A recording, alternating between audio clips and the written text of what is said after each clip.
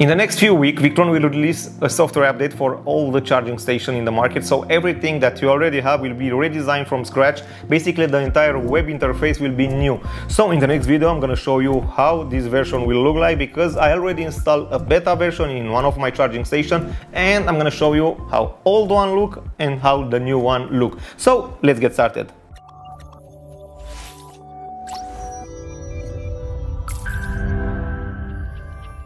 Welcome back to CSTech, I'm Claudio. I will start with my disclaimer. I'm not a native English speaker, so don't hate me if I misspell something. So in this video, I'm going to talk about Victron charging station and about their new software update. Basically, the entire web interface for the charging station will be redesigned from scratch, so you will have a new user interface that will be on the same line with all Victron software. Basically, you see graphic interface version new for inverters. The charging station will be in the same line, but I'm gonna show you how these look.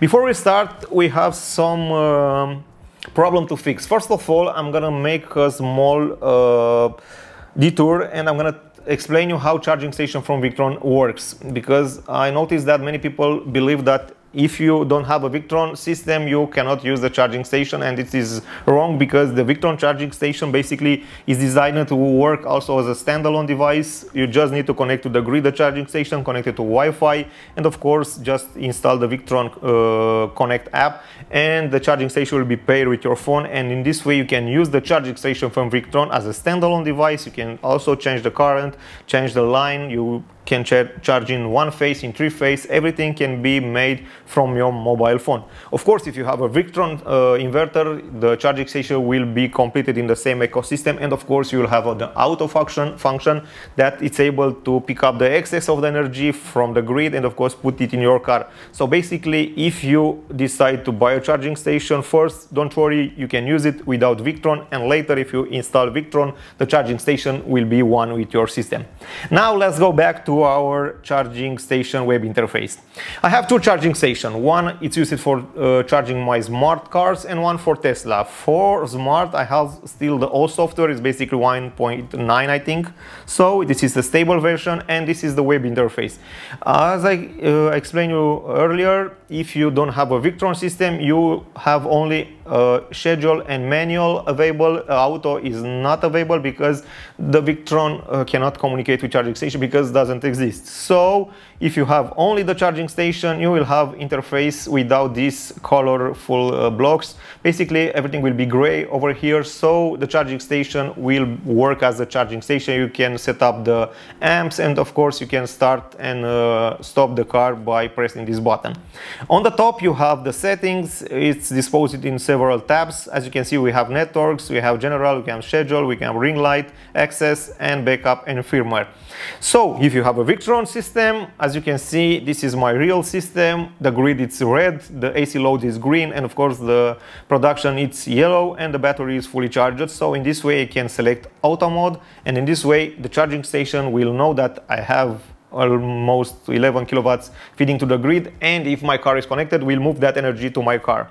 Charging station can be charged in auto mode in two ways. First of all, can start with one phase, and later, if you have more energy, can be automatically moved to three phase. So this is the nice thing where you have the entire ecosystem. So basically, this is the web interface for charging station in this moment. Now let me show you the new user interface, because everything is new. I have here a beta, it's a version, as you can see, okay, 2.0 beta 1. So let me show you how this user interface look like. First of all, the first tab in the dashboard, if you click over here, you will see your system. If you don't have a Victron system yet, all these tab will be with 0. So you will move to the next tab. The next tab is charging tab, and from here you can see an animation. You see the entire I don't know, power.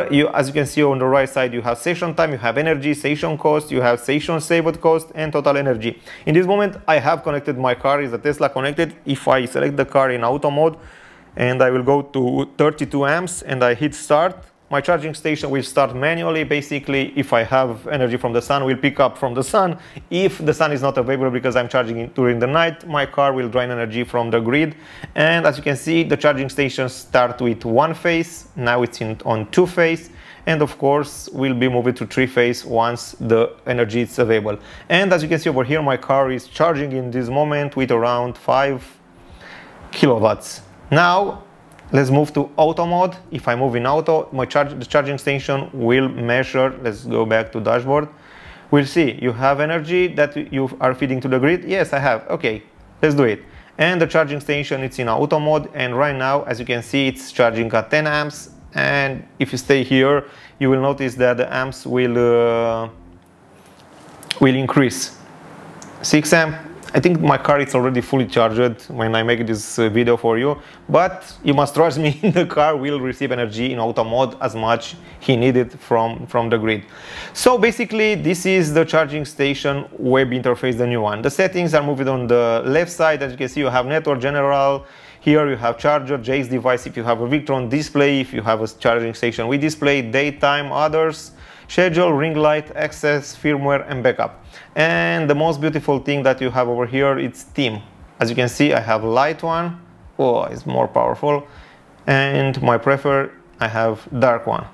So basically, when you are in the dashboard, as you can see on the right side, you can also see your charging station. As I explain you later, my charging station is in auto mode, and as you can see, the charging increase, and also the grid will decrease because the energy from the grid is moved to the car. So let's move from down over here to my charging page. Now what you can see over here, it's in the beta version. Of course, the full version will be more animated because, as I understand, the charging design from here will be redesigned, and of course you will see here some animation from Victron. So this is the Victron charging station new interface. So what do you think about this new update? I'm very curious to see your opinion. In my opinion, I prefer this version, looks more professional, and of course will be in the same lineup with the new graphic interface from Victron inverters, so I prefer this one.